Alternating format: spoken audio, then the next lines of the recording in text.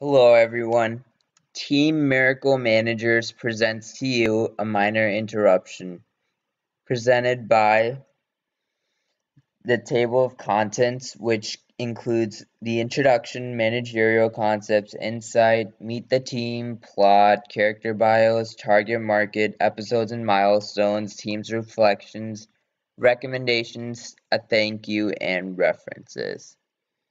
So the introduction of our TV show is to show that viewers in management in the real corporate world is actually a sophisticated hierarchy, and there are choices made by management and managers with keen insight after good thought from different stakeholders.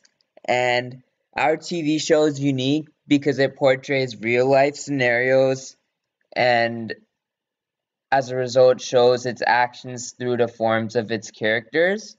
The objective of the TV show is to show the audience that a good manager leads a good team to victory no matter what hurdles are faced. Some of the managerial concepts applied in our TV show are classical decision making, organizational change and design, planning and strategic management, managing diverse human resources, and organizational change, and developmental innovation. So, we want to show viewers that by watching our show, they'll gain knowledge in terms of specific managerial mentality. In the following episodes, people representing various stakeholders engage in conflict through these situations, and viewers will pick up on managerial concepts to make themselves better managers for the future. So, meet the team, Miracle Managers. So, this is Janet.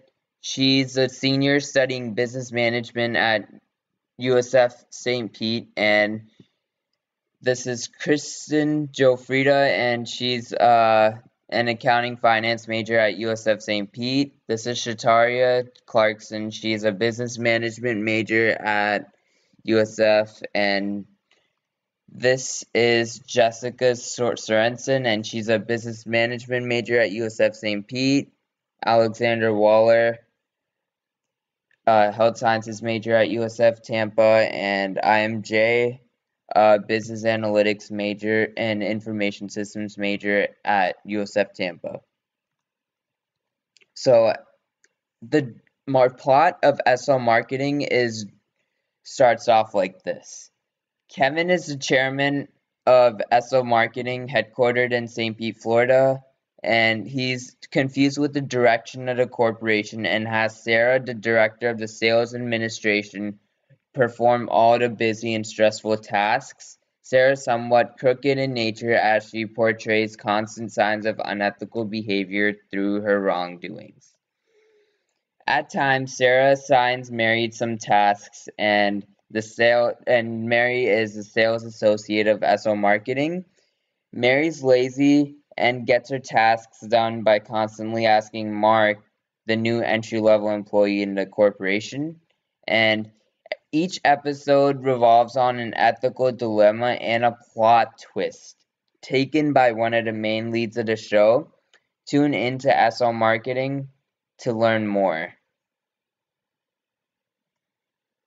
So this is the main cast, and this is Kevin. He's the owner of SL Marketing.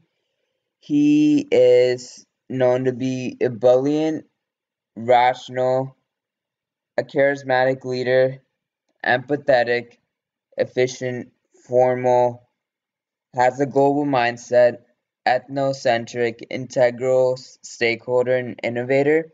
So Kevin is a great man with a great vision, but he's just confused with the direction of the corporation at times and has trouble following up with the direction, and therefore hires 3 managers in the process. The first director is Sarah, and she's in charge of the sales administration. And some characters This is Sarah, and she's the director of sales administration. And some of the characteristics that describe her are devil's advocate, leader, dual career couple, informal, gatekeeper, ethnocentric, independent, social loafer, organizer, and immoral. And most throughout the time frame of the show, she has an affair with one of the other coordinates in the company, and you'll find out about this through our show. And this is Mary. She is a sales associate at SL Marketing, and she's known to be empathetic, efficient, formal, gatekeeper, global mindset, tactical, motivated, liaison, social, selective, and a stakeholder. And this is Mark.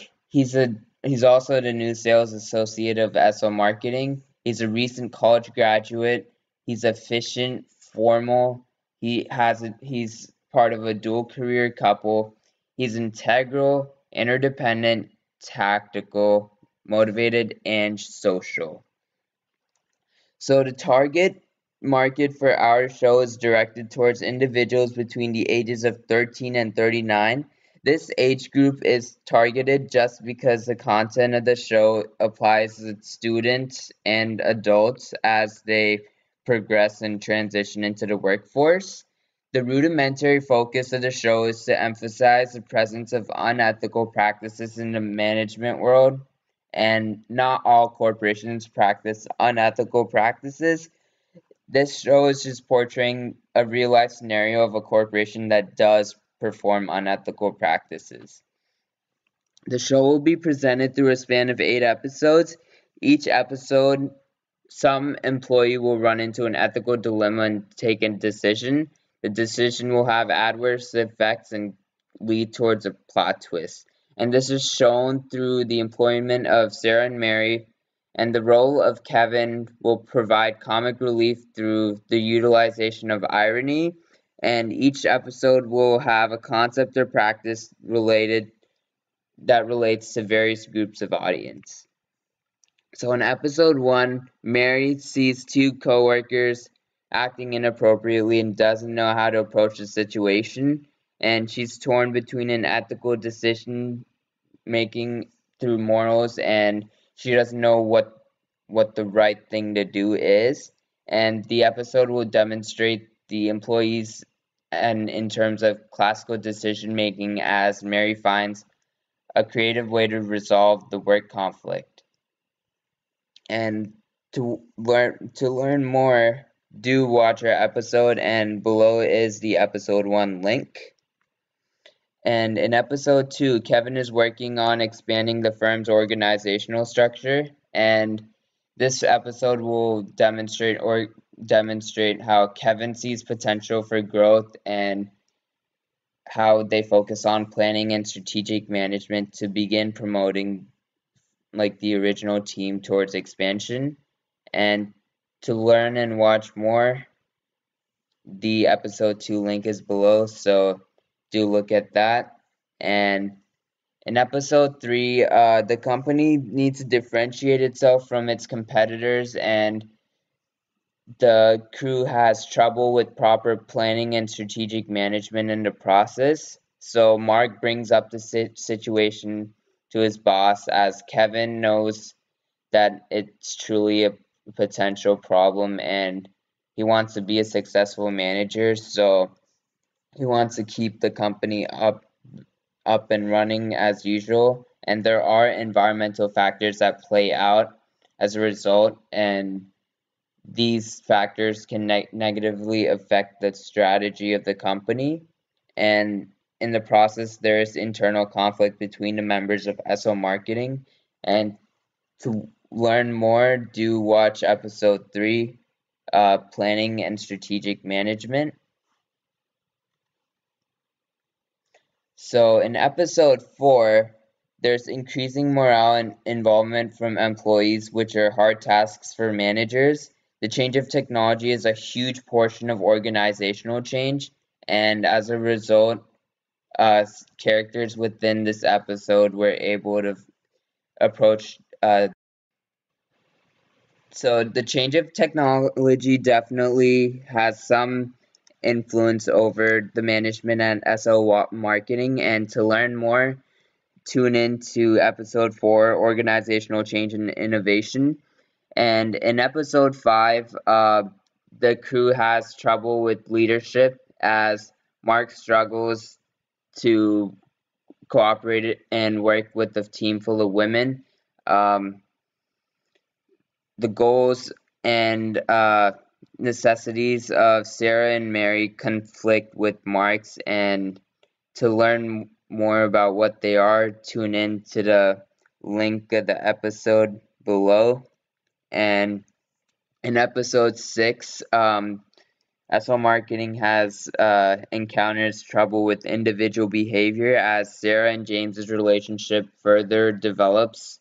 It threatens their position in the office, and Mary continues to make workplace decisions based on feelings about Mark. So, what will Mark be loyal to is uncertain, and to learn more, watch our episode on that. And here's our episode 7 breakdown, which is a conclusion. And throughout this episode, communication and negotiation takes place, and there's so business is slow at SO Marketing, and Kevin decides to advertise his company. So what will be the fate of SO Marketing? Will it pick up through advertisement, or would it be the end? Tune in to the episode to watch more. And here are our reflections.